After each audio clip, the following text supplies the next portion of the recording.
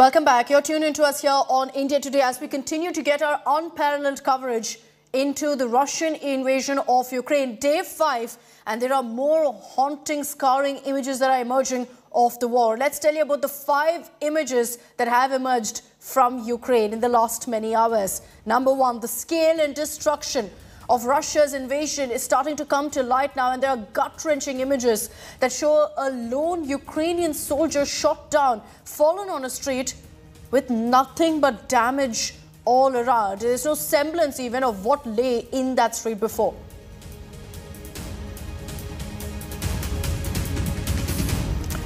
Image number 2. This one is from a region that's been under siege. Massive street fighting, heavy resistance at the Donetsk region of Ukraine. Images of not just the military tanks rolling down streets, but men in military uniform hanging Russian flags on administrative buildings.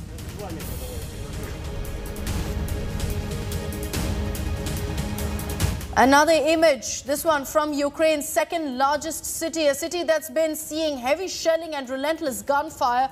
Here's what the aftermath of a day of fighting looks like.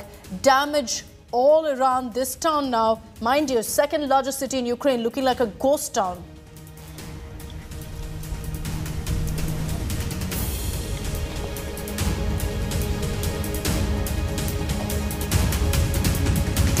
And here's a truly haunting selfie video from Bucha city, very close to capital Kyiv.